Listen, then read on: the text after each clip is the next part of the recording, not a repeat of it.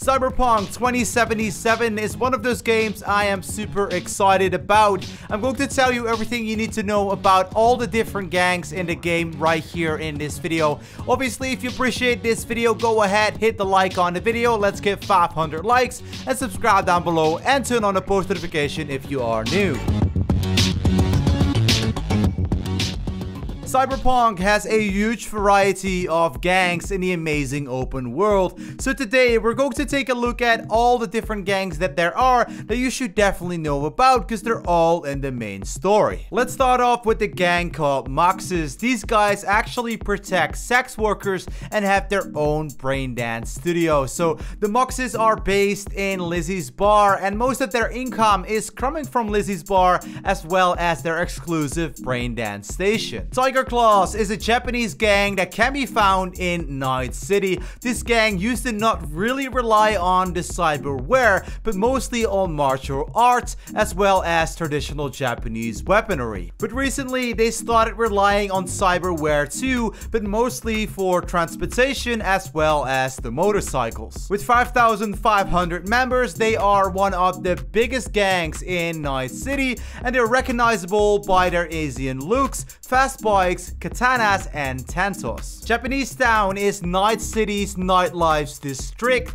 They own more businesses in Night City than any gang, like bars, restaurants, braindance clubs, brothels, and casinos. Members of Millstorm are recognizable by their leather clothing as well as the chrome color, and they are actually one of those smaller gangs, but they do actually attack the bigger targets, basically for anything super expensive like drugs, cyberware, and you name it. Millstorm gang is located in the All Food plant in Night City, and their territory is the industrial part of Watson. And like you could probably already make up, they are obsessed with cyber technology. The revenue that the Millstorms are making comes from smuggling drugs, getting hired actually to kill people in very brutal ways, as well as from Drink and Riot, which is one of the most popular clubs in Night City. 6th Street was founded by old American patriots, and obviously they use their power like all the other gangs do as well in public communities. They wear military boots, tactical vests, kneecaps, cargo pants, baseball caps with old USA flags, stripes, and eagles. Cyberware that this clan uses include cyber optics, paint editors, as well as health monitors. The gang has 2,300 members and was founded because everyone was tired of the gangs that had all the power or the need of help from the NCPD. 6th Street is mostly making money from robbery, extortions, as well as gun smuggling, and they also have connections with nomad groups in the outside area of the city. 6th Street also robs cars, modifies them, and also owns garages and workshops. And one of the things that make them really popular is because they actually offer combat taxis. And then we have the Valentinos, and these guys actually follow God.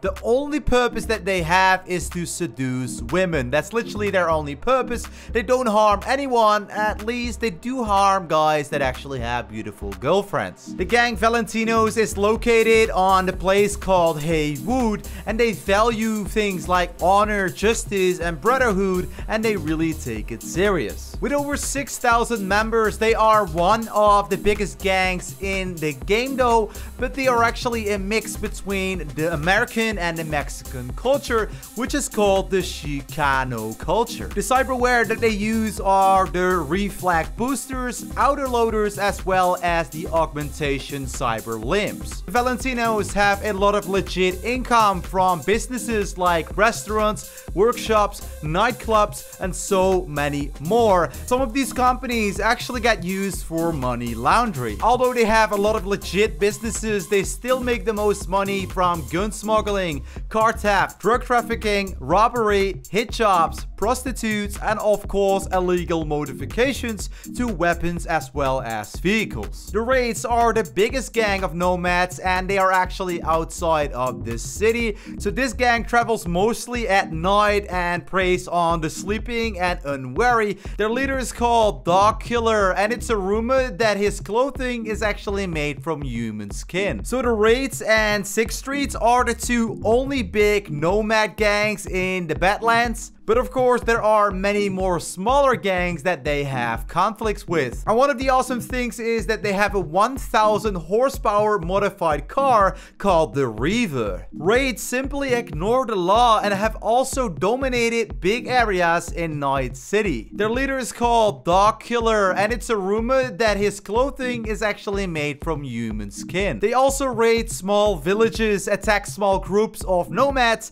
and attack weakly protected corp transports. Cyberware that the gang uses is reflect boosters, paint editors, heavy modified vehicles like the 1000 horsepower modified car, as well as possibly military grade equipment. So a lot of the money that these guys are making come from the spoil of raids as well as transport contracts, and they like to take people hostage to get money as well. Now we arrived at the animals, and these guys are trying to make themselves super human. They think that there is a human species, which they are, which is like closer to the animal. The animals are a muscled, aggressive gang from the West Pacifica, and they have more physical power than anyone else. They use testosterone, animal supplements, as well as steroid-like drugs, which is called the juice. So the animals use these drugs as well as sell them to make a revenue,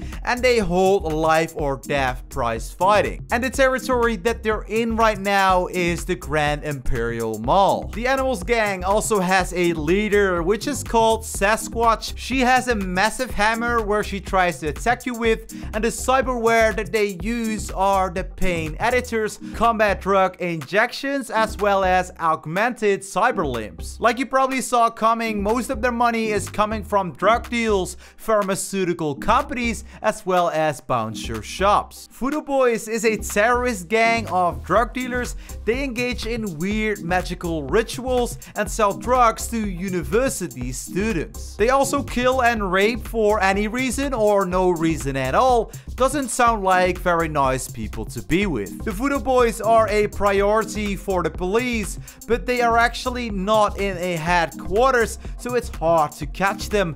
All the meetings happen online on the net. You can actually walk accidentally into one of them at the Hababas, which is an ex-biker bar, but mostly you won't even see these guys, and they started as average white boys and girls. So the Voodoo Boys aren't just netrunners, they break every single rule that they can possibly break, and the Netwatch is constantly on the lookout. And by the way, Netwatch is an organization based in England which is trying to keep the network safe for all the European as well as the American users. So these guys are actually very smart. All the money they make come from hacking bank databases as well as selling top secret information and theft of virtual currencies and unknown acts. Night City is also full with scavengers, and you can walk into these guys anywhere around the city. They roam around selling black market cyberware and also rip off their customers. The members of this gang are Russians, they speak Russian and also listen to Russian music. So these guys literally don't care about anyone but themselves and also profit.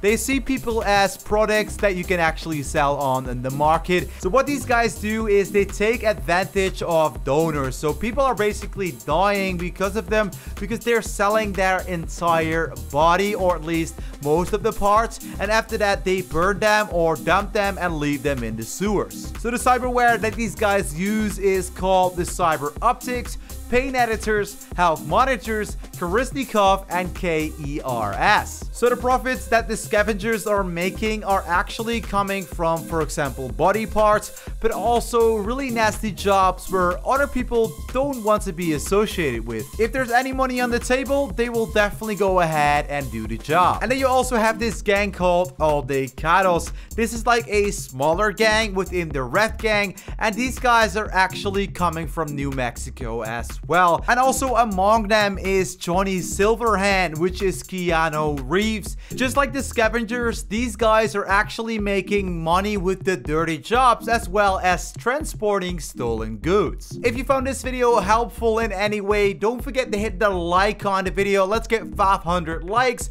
Obviously, I hope this in-depth video about all the gangs in Cyberpunk 2077 was really helpful. If it was, make sure to subscribe and turn on post notifications to do not miss out on any future content. This has been your boy Cheese. I am out. Peace.